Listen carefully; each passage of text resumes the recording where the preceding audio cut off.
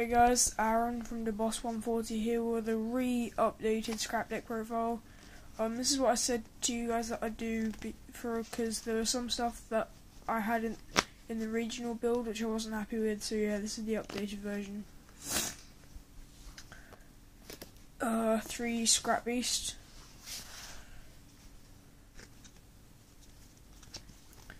3 Scrap Chimera, 1 Scrap Goblin. I liked it a 1, it was fine. 1 Scrap Golem, good. 1 Scrap Orthros. I love this card so much. I'm really debating playing it too, but I just know I can't because it sucks so much to draw when you don't have anything else. Oh, Media Trilling, I can zoom in. Oh, cool. 1 Mech-Lord Emperor Grinnell. Same reasons as before why it's at 1. 2 Summoner Monk. Gauze, still MVP. Well, I'd say actually another card I put in would be more of an MVP now, but this card is still so good. I'm so glad I thought about putting it in. And 2 Effect Veilers. Yeah, I upgraded my Effect Veilers. I'm still really good. So yeah, that's only actually 15 monsters. It's quite low, but it works out really well, especially with the amount of background I get to this run. 3 Scrap Storm. 2 Scrapyard. I dropped this back down to 2 because I really like it at 3 and I kind of want to play it at 3, but I had to make room for certain traps that I wanted to play because I think there's the format for them rather than this card, so I dropped it back down to 2. I do miss the 3rd on occasion because I got used to playing with it like it, but I think it's fine. 2 Duality. Consistency, gives you hand choice. I like it. 2 MST, really good this format. I'd play it at 3, but space issues. Then Monster Reborn. Yeah, obviously. Dark Hole.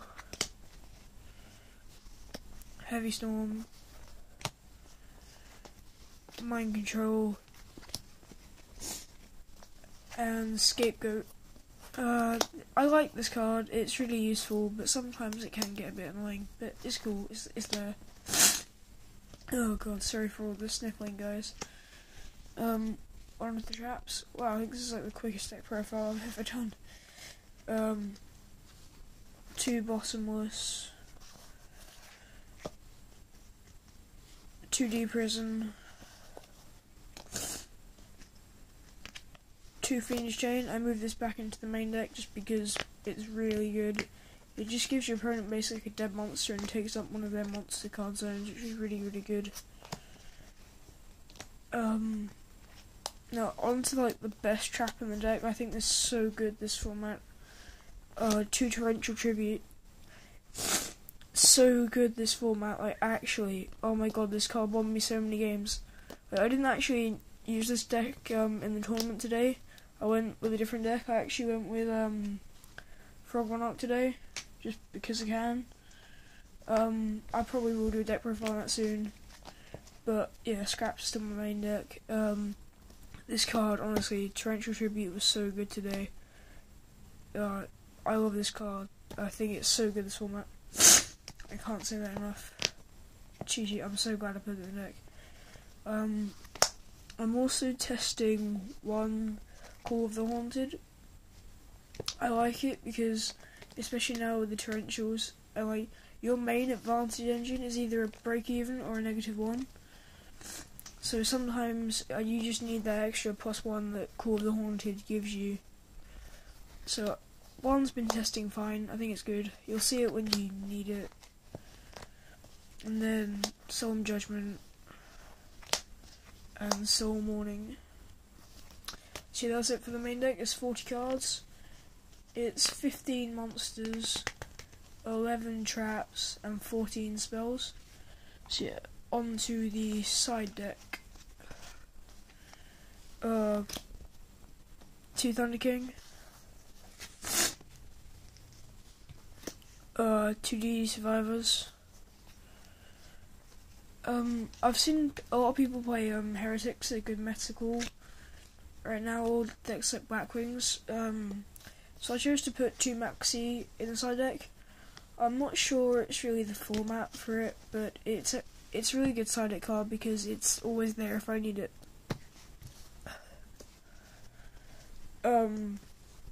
2 Puppet Plant.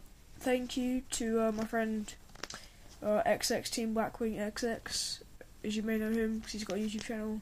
They giving me the idea for Puppet Plant. It's really good, this format, because a lot of people are starting to play Hero again, because Warning's at 1 and stuff, and then it gets Prophecy, it gets Sams as well. So I think it's really good, especially going discard this for like Shien, and then making Scrap Dragon, and then negating whatever they want to do, then tribute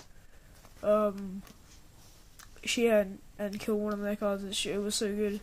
I did that once today. I did that today actually. It was good. Yeah. 3D Fisher. Similar reasons to the DD Survivor. If I'll side the DD Survivor in if I'm siding these in, or I'll side DD Survivor in if they're going to side these in. Because you can change your playstyle around this card. But decks like Mermail and Darkhold, they can't change their playstyle around this card, so the reward outweighs the risk when you play this card, and I think it's really good in the side deck. 2 Prohibition, anything and everything. If you find out what they're playing, figure out how it works game 1, side this in game 2, it's really good.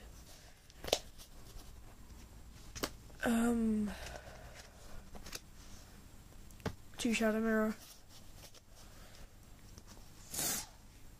Onto the extra deck. I chose to put Scrap Twin Dragon to 2, simply because if I've got a Golem in grave, I think I'd rather save my Scrap Dragons for my Chimeras and then just start making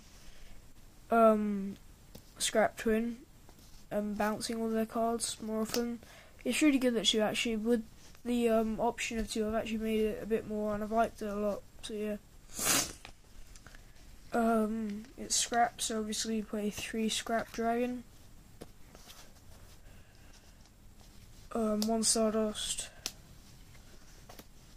Scrap Archfiend, because you need a level 7 that's got Scrap in the name for Chimera and Goblin. Black Rose. Naturia Barkion.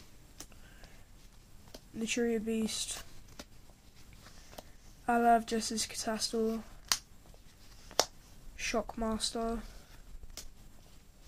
Maestroke. Abyss Dweller.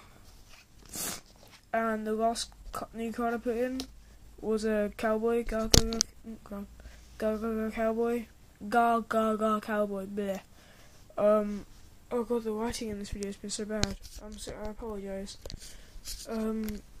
Yeah, Cowboy was, I think it's a really good addition. Rank 4, pseudo 3000, 2/4 defense, burner. What more can you ask for? I think it's really good. So yeah, YouTube, that has been my scrap deck profile. Be sure to tell me what you think in the comments. Bye guys.